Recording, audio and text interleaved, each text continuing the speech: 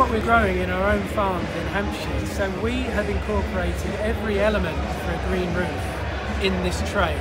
We've got 100 millimetres of substrate depth, which is giving the plants the maximum amount of chance to grow and be healthy in the long term.